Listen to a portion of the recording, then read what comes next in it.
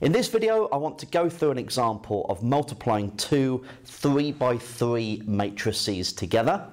Now, you should be able to do this on a calculator, but also by hand, okay? Because if they throw a little bit of algebra in here, then you will definitely need to do it by hand.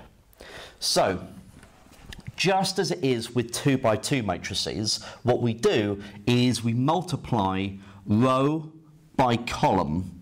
So, for our first entry here, we're going to get 1 times minus 1 plus 2 times minus 1 plus 3 times 0.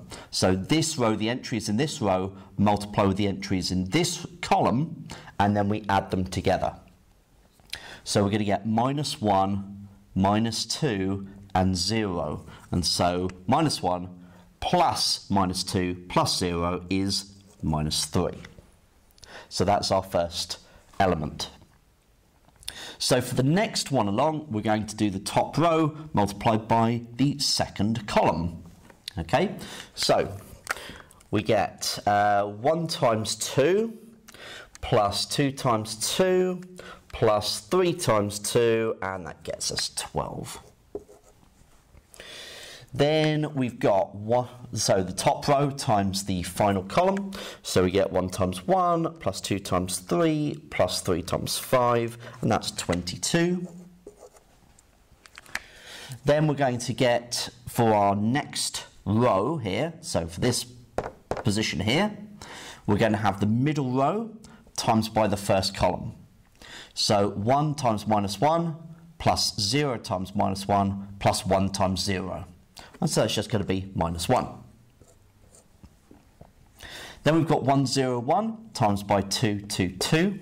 And so that's going to get us 2 plus 0 plus 2, which is 4. And then we've got 1, 0, 1 times the 1, 3, 5. And so that's 1 times 1, 0 times 3, 1 times 5. And so that's 6. Okay, then we've got the third row multiplied by each of the columns. So 2 times minus 1 plus 1 times minus 1 plus 1 times 0. So that's going to be minus 3. Then we've got 2, 1, 1 times 2, 2, 2. So we're going to get 4, 5, sorry, 2 times 2 is 4.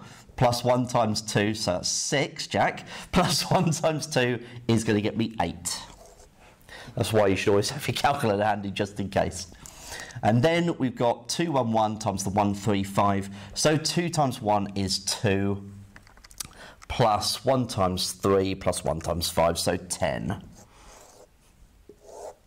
Okay? And so here is the product of these two matrices in that order.